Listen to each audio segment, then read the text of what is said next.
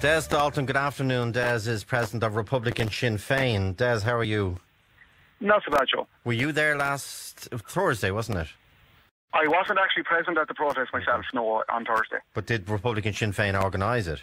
Absolutely, yes. Republican Sinn Féin did organise a protest and were there on Thursday, yes. Okay, and people can understand, and there's lots of reasons I understand people talking about militarism on the one hand and the outbreak of the war and everything that it represented and the role of monarchy and Kaiser Bill and all that. There are loads of legitimate grounds to protest. But why did you decide to shout down our president? There seems to be concentration on it was a protest, and whatever was happening inside, I wasn't there, but speaking to people who were there, there was no intention. Well, you know, people weren't aware. They were aware and knew that there was a protest, that there was a ceremony going on inside.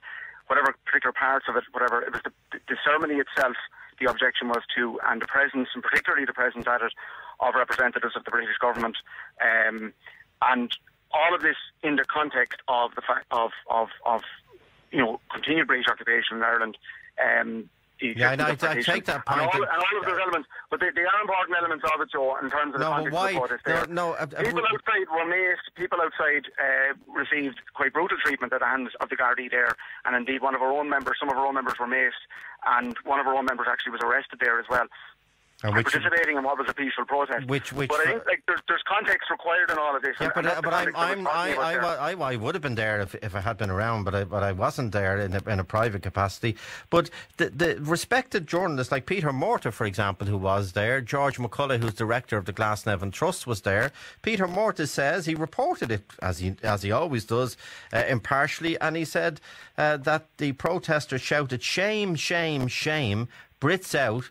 as the President and the Duke of Kent were walking, and then further, this is, I'm going from what George McCullough said, that when the President was speaking, and this, by the way, is on the public record as well, you can hear it on the tape, that the protesters from your organisation decided to shout down the President. Why? We have the question, Joel. If you let me answer it, then I'll answer it. It's fine if you obviously just want to maybe give me a lecture. I don't know, and that's up to yourself. No one would ever lecture Republican Sinn Féin. I'd be afraid to lecture Republican Sinn Féin. Des, go ahead. Why would that be, Joe? I'd just be afraid. I'd just be afraid to lecture really? Republican Sinn Féin. Yeah, I'm not afraid. I'm not. It's easy to do that, Joe. It's easy to come out with flippant comments like that. I'll answer your question, Joe. I don't think I or anyone else could ever demonise Republican Sinn Féin. Now, go on. Oh, I think quite a good job is done at that, and a lot of. Well, if you have yobbos, if you have yobbos in your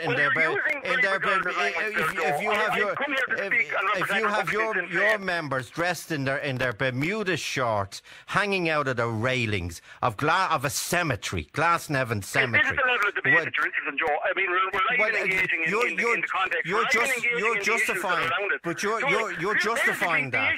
You're saying that was fine. If that's what you want to engage in, is the apparel of the people that were there. I don't know. I wasn't there. I'm looking at the photographs here. If that's the level of debate that you're interested in, if that's the level, if that's the level of respect they have. Let's talk about the issues. The issues that were at stake here is that there's a context here. Part of our country continues to be occupied by the British state. This was an attempt, and it's a part of an ongoing attempt to sanitise all of that and to sanitise Irish history and to pretend somehow or another. I mean, I come from I lost two granduncles in the First World War.